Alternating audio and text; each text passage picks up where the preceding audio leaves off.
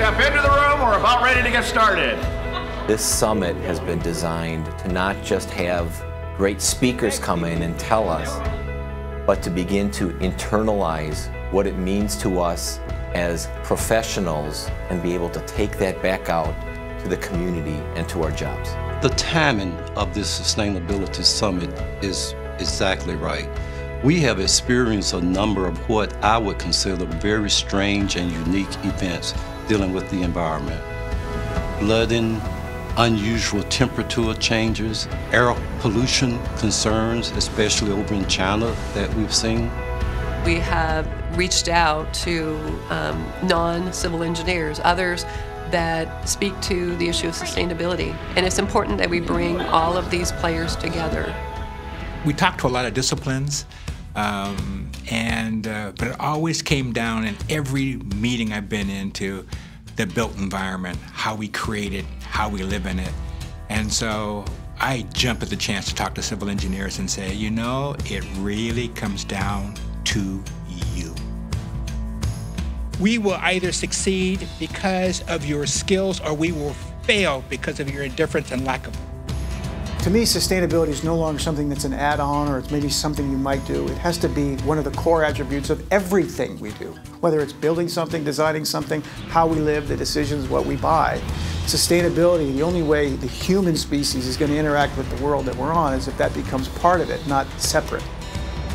The good thing about getting people physically together is that you start to realize that you're not a lone voice, that there are other people who are working in different parts of the country, in different kinds of organizations who are on the same wavelength that you are. They're faced with the same challenges that you are.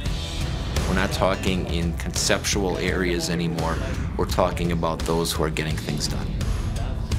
The 4 topic areas that we're focusing on at this summit are 1, creating the urgency, 2, civil engineering leadership, 3, making the business case, and 4, communicating and measuring results. The challenge is to be able to mix that urgency with inspiration and have people feel that this is not only urgent but doable and justifiable.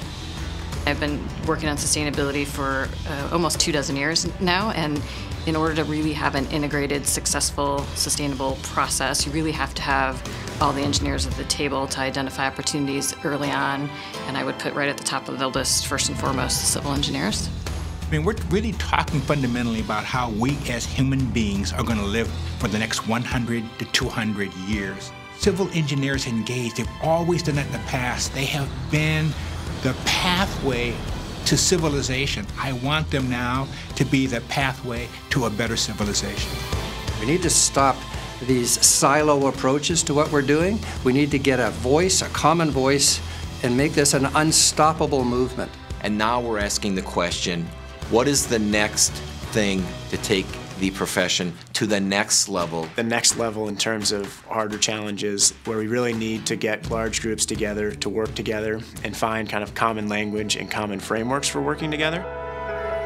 Infrastructure impacts people's quality of life in neighborhoods. And if we build more consciously about understanding what people need first and have the infrastructure serve the needs of people, then we are actually improving community quality of life and we are being sustainable.